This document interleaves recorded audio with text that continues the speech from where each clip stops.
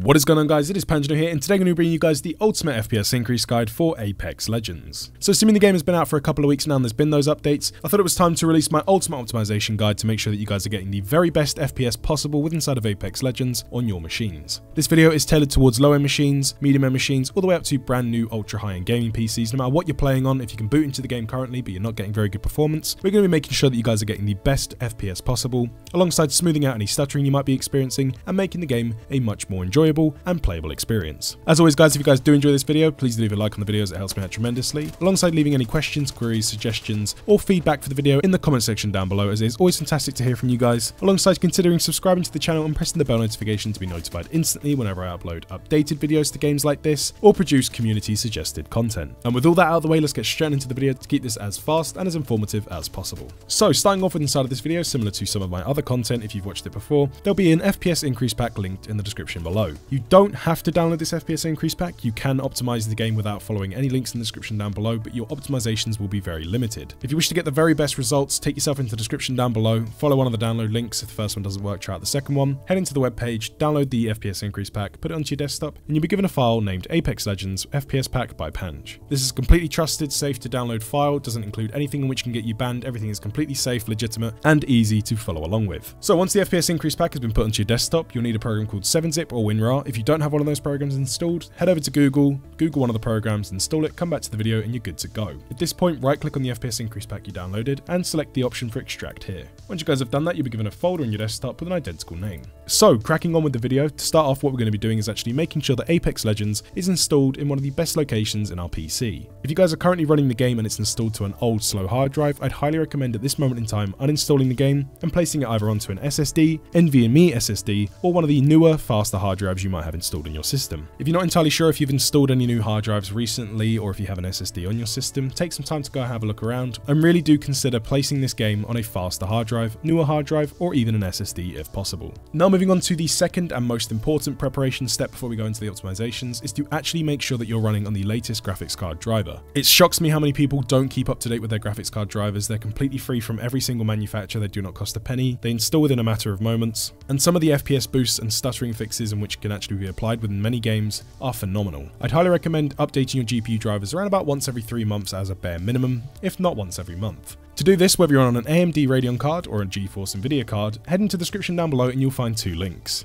For you guys running on Nvidia GeForce cards, you'll be brought to this website found here. You'll navigate over to automatic driver updates, select download on the utility, install the program, it will detect and install everything for you and get you up and running on the latest driver. For you guys running on AMD Radeon graphics cards, it's very simple to do. Again, you'll come to this website found here, you'll scroll all the way down, and in the bottom left hand side you'll see the auto detect and install Radeon graphics drivers for Windows utility. Get onto the download now button, download it, and it will automatically detect and get you up and running on the latest driver. Once you guys have installed those GPU driver updates, make sure that you do go into the bottom left hand side, right click on your power button and restart the PC. Come back to this video just to ensure that everything is good to go, and we've got a good platform to build our optimizations upon. That now brings us on to some of the first optimizations with inside of the game. What we're going to be doing is navigating into the game installation directory. Now for you guys that have the Apex Legends shortcut on your desktop, this is going to be very simple and quick to do. To get into the game directory, simply right click on the shortcut, head down into open file location, and we're inside of the game installation directory. For you guys that do not have the shortcut on your desktop, it's very simple and easy to do. Just navigate into Origin. This time go to the top left hand side, navigate down to application settings. With inside of here, then head up to installs and saves.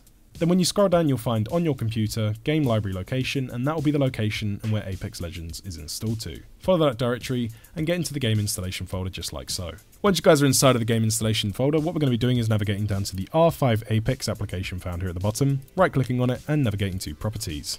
With inside of here, we're going to go to the compatibility tab, and we're then going to check the option for disable full screen optimizations, click on the option for change our DPI settings, override the high DPI scaling behavior, press OK, apply and OK. Now, whilst we're still inside of the game directory, what we're going to be doing is navigating into the CFG folder with inside of here. And once you guys are inside of here, what we're going to be doing is dragging this folder to the right hand side. We're then going to navigate back to our desktop and open up the FPS increase pack provided, double clicking and going inside of the game optimizations folder. With inside of here, we're then going to go inside of the auto exec folder, and you'll find an autoexec.cfg with inside of here in which we can drag and drop into this folder. So simply drag it from the Apex Legends FPS increase pack and drop it inside of the CFG folder in your game. Once you guys are done with that, we can exit out of both the folders as that optimization has now been completed. Building upon that optimization, we can now navigate back into the FPS increase pack provided, this time going inside of the optimizations folder and going inside of Apex Apex EXE priority. With inside of here you'll find 3 keys, and these will actually set the priority mode with inside of Windows every time Apex Legends boots. So if you select Apex Legends high priority, the game will boot in high priority with inside of Windows, taking up more resources and being allocated more resources to run smoother and faster. I'd recommend everyone trying out high priority. If you do run into any issues or your game starts stuttering, try above normal, if not revert it back to normal. But for everyone watching this video, I'd recommend double clicking on high priority, selecting yes.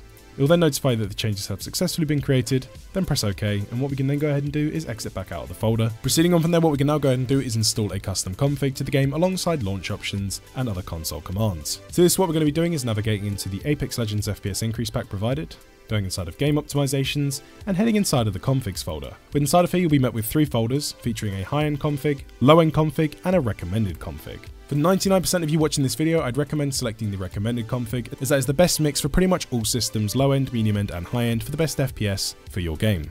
But for everyone watching this video, I'd recommend going into recommended. Inside of there, you'll then be met with a video config text document. What we're going to be doing for now is actually dragging this over to the right-hand side. We can then navigate down into the File Explorer inside of Windows. Right-click and select File Explorer.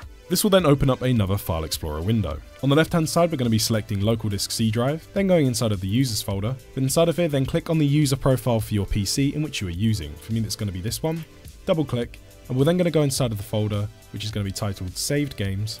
Double-click once again, go inside of Respawn, Apex, Local. Then within inside of this folder, you'll find previous game state, settings, and video config. What we're going to be doing is navigating to the right-hand side to the config with inside of the FPS Increase Pack provided, dragging this over and replacing the file with inside of this destination. Once you guys have got that installed, we can then exit out of both the folders as that optimization has now been completed and installed. Proceeding on from there and installing the custom launch options to our game, it's actually very simple and easy to do. We're going to be navigating back into the FPS Increase Pack provided, this time double clicking on launch options.txt. With inside of here, you'll find the launch options which we're going to install to our game, but you'll have to change some of these around slightly. The only value we're looking to change is dash refresh 240. You'll be setting 240 here to the refresh rate of your monitor. So if you have a 60Hz monitor, you'll be setting the value to 60. If you have a 75Hz monitor, set it to 75, 120Hz, 120, 144, and 240, etc, etc.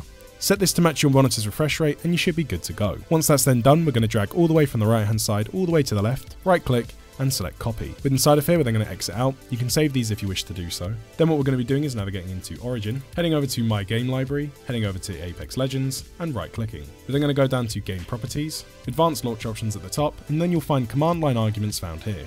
What you'll then do is you'll then press Ctrl and V on your keyboard at the same time, and they'll be pasted in just like so. Again, yours might look slightly different as you might have changed the value here. Once that's then done, go ahead and press save, and those launch options have successfully been installed. So for one of the final steps in actually setting up the game optimizations themselves, what we're going to be doing is actually setting our in-game settings according to our system specs and the best settings according to those. Heading into the FPS Increase Pack provided, going inside of the Game Optimizations folder, and heading into the In-Game Settings folder. With inside of here, you'll then find 4 text documents for high-end, low-end, medium-end, and ultra-low-end systems. With inside of these text documents, you'll find the settings in which correspond for the best results depending on your system specs. So open up the config with inside of here which best matches your system spec for the best results.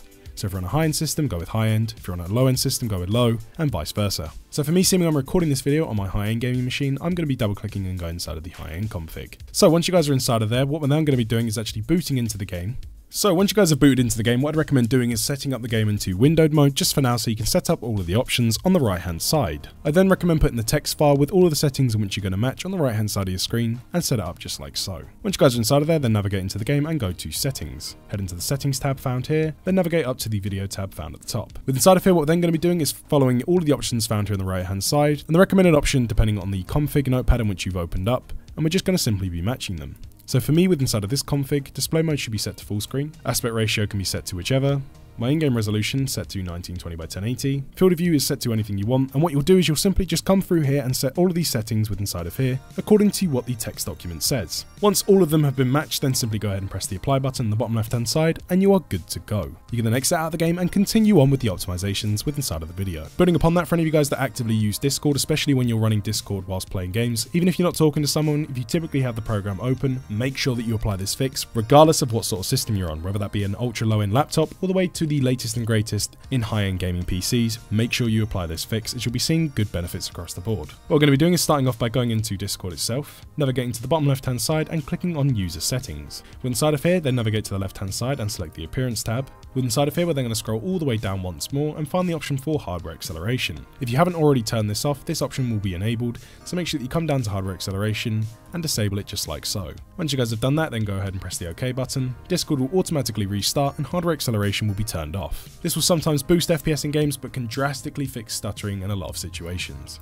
Moving on from there, what we're now going to be doing is ensuring that Windows is running on the correct power plan, making sure that it's allocating the correct amount of resources and getting the most out of the hardware you have installed to your system. It's very quick and easy to do and highly effective. What we're going to be doing is navigating to the bottom left hand side and typing in power plan just like so. Once you've got that typed in, click on any of the options, just make sure that the option has this icon found here, which is the battery with the cord going around it, and select the option. At the top, what we're going to be doing is navigating up to the top directory and selecting where it says power options. Make sure that you then go down to the show additional power plans option, and you'll then be seeing balanced, high performance and power saver. Some of you guys might be seeing more power plans with inside of here, but the power plan we're going to be looking for is actually going to be ultimate performance. Now for any of you guys watching this video and you're running on Windows 10, this is a free ultimate performance power plan in which you can enable by following the link in the description down below. It's an incredibly fast, simple and easy video to follow, and this is one of the most recommended optimizations for any PC in which you're planning on playing games on, or find yourself doing video editing on, or Photoshop work. So if you wish to unlock the ultimate performance power plan, follow the video, come back here, make sure that you then select the power plan by clicking on the dot. If you don't wish to follow that video, you can get most of the gains from inside of the ultimate performance power plan with inside of the high performance power plan, and everyone has that, so if you wish to go with that, select high performance.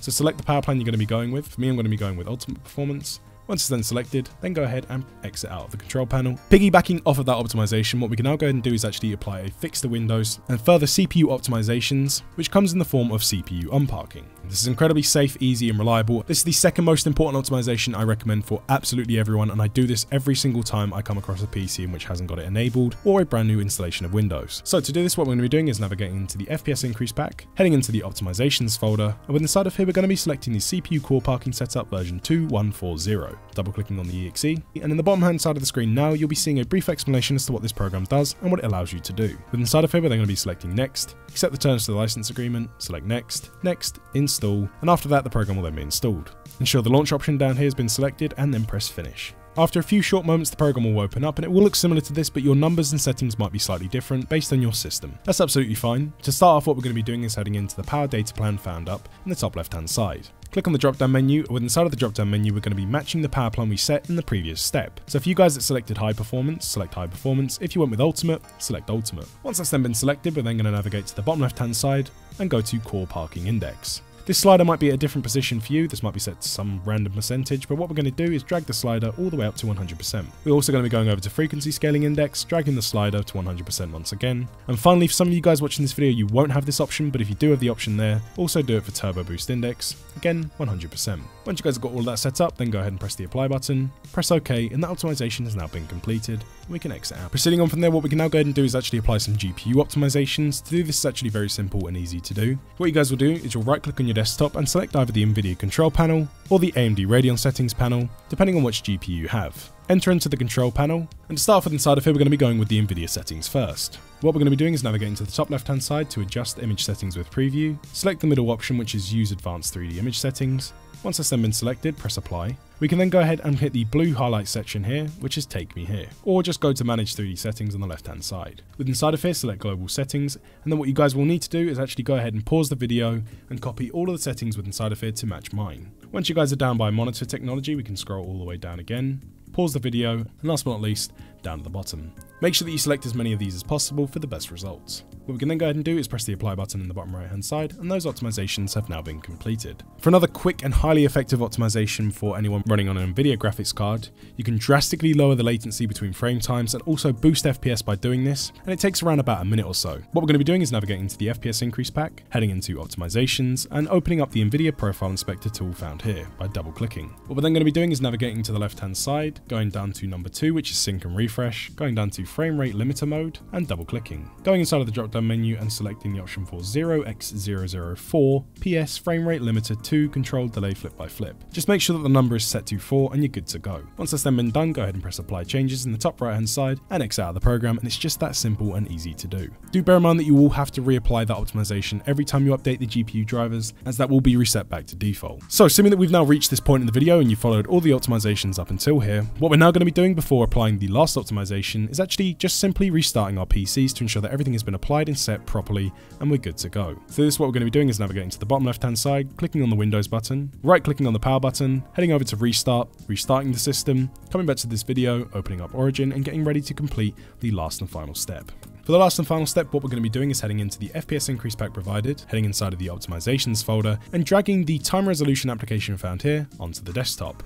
What this program basically does is it lowers the amount of input latency between the operating system, hardware you have installed, and the game application itself, ensuring that these talk to each other at a much more increased rate. It doesn't only boost FPS, but it also lowers frame times and input latency times, making sure that the game feels a lot more snappy, responsive, and fluid. So to use the program and when to use the program, what you'll do is before you boot any game you're playing, in this case we're going to be playing Apex, you'll boot into the program by double clicking, select the maximum button to set the lowest input latency possible, minimize the program, but make sure that the program's still running. At this point, you'll boot into Apex or any game for that matter, play it for however long you wish to do so. Once you're done playing and you've exited out of the game, maximize the program back up, select default, set it back to the normal value, and exit out, and it's just that simple and easy to use. So assuming that we've now completed all of the optimizations and we're ready to go ahead and play the game, what we're going to be doing is booting into time resolution, selecting maximum, heading over to Apex and hitting play. And there you guys have it, my ultimate FPS increase guide for Apex Legends, ensuring that you guys are getting the very best in performance and playability at all price points and system specs, whether that be ultra low end laptops all the way up to the very best in terms of ultra high end gaming PCs.